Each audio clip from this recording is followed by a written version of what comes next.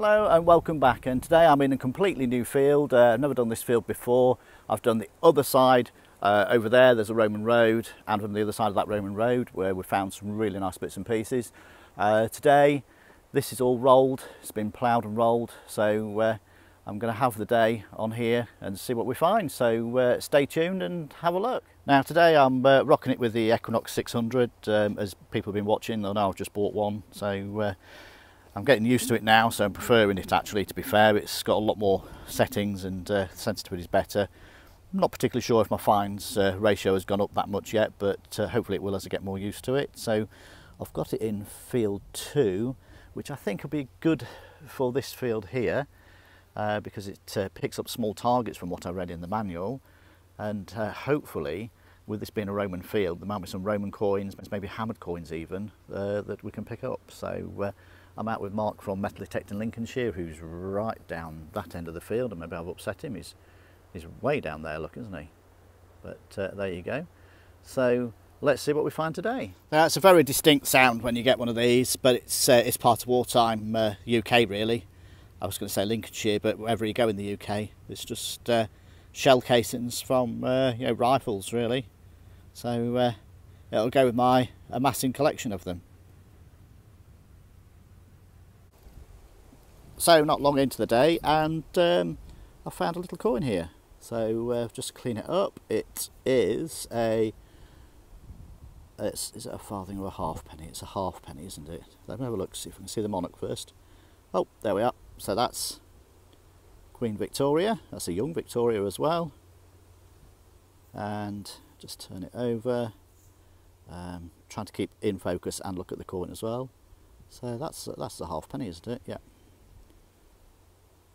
Yeah, so that's a nice little halfpenny. See if I can get a date off that at the bottom there. 18, I think that is 1864, it might be 1862. But I'll put a little cute little picture up just there, and I'll show you it when it's all cleaned up.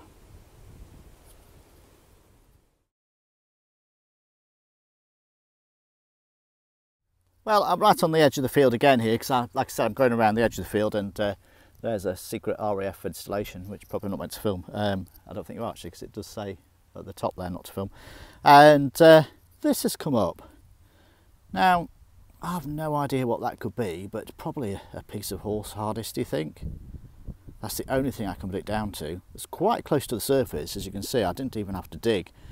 I just moved the pinpointer about a bit, but anyway.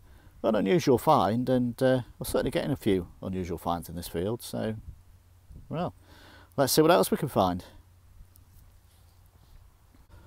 Oh bless, and where would we be without these silver wash buttons, eh?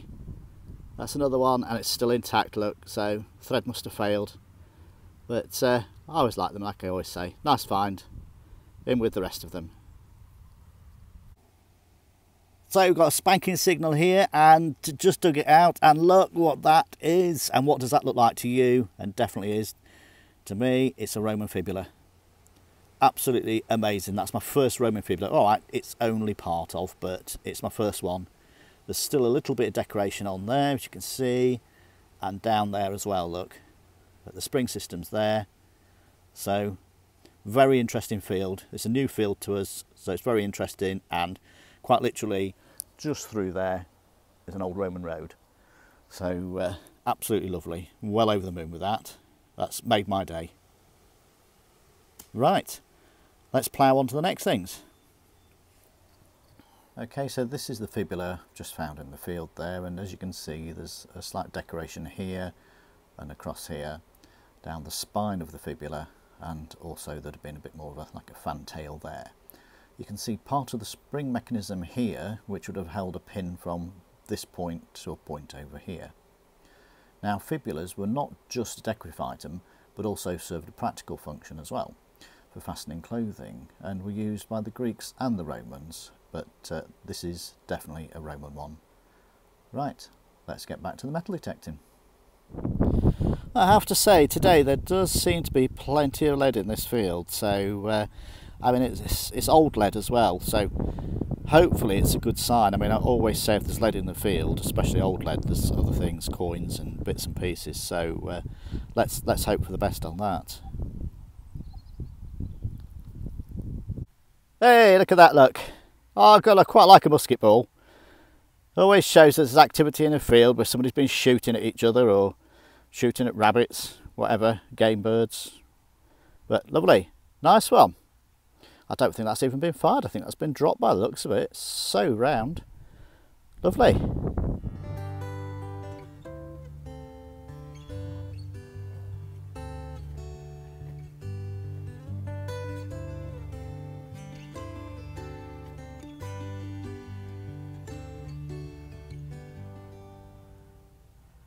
Right, so under the soil, this came up as a 22 on the Equinox, and quite a loud sound, but I've just put it over the coil now and it now comes up as an 18.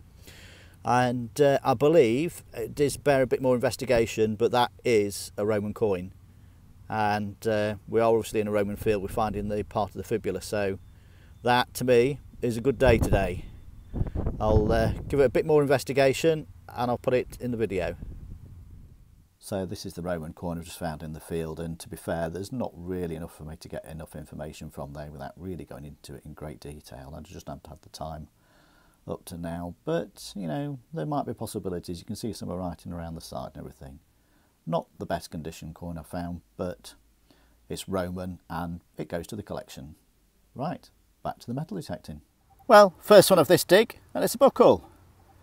So I've come back to where I found the other bits of finds really, because it's a bit quiet the other side of the field. So obviously it's paying off because a buckle's turned up. Not a very impressive one really, but probably just a strap or something, or a big farmer's belt, one like that anyway. So coming up 13 on the VDU on the Equinox, and it's another lump of lead. I'm finding a lot of lead in this field, and really old lead. You know, where it's white, it's that old sort of thing because of the oxidisation. So hopefully a lot more finds to find.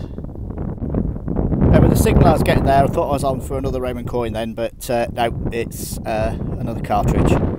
So a shell from a bullet, probably a rifle at a guess, but there you go. It's a find and it's in the bag. Right, on to the next find. And I can see this one as soon as I flipped out the hole, and it's just one of those pesky little stud type things. So nothing exciting to write home about, but it might be a lift the dot. I don't think so. I think it's just one of those press stud type things from somebody's barber coat or whatever. Anyway, it's a find and it's in the bag. Let's press on to the next one. They are a very small target, but giving a very good signal, and it's just a little 2-2 shell. So somebody been shooting out here, probably just rabbits or something with that, I'd guess. So anyway, it's a find and it's in the bag. Well, I put it in field 2 on the Equinox, expecting you know, maybe pick up a hammered coin or something like that and find smaller items as I read it in the manual. Maybe I could be wrong. And then this tiny little object's come up now. I don't know if you can see it. Try and focus it a bit, really. There you go. The smallest little thing with a little bit on the back there. I've absolutely no idea, but it's got a little pattern to it. So bears further investigation possibly. Over a pint, I think, though. Well, you can't do a day's detecting without a shotty, can you? But that's it, that's wind it up for me now. I'm definitely off to the pub. Well, what an amazing day that's been. The first Roman fibula for me, another Roman coin possibly. I'll just check that up though, make sure. And plenty of other little bits and pieces I find. Oh, nice Victorian halfpenny in really good condition still. Can't believe that, because usually they get toasted, but maybe with it being at the edge of the field, kept it better condition longer. So anyway, it's goodbye from me, and I'll see you on the next hunt.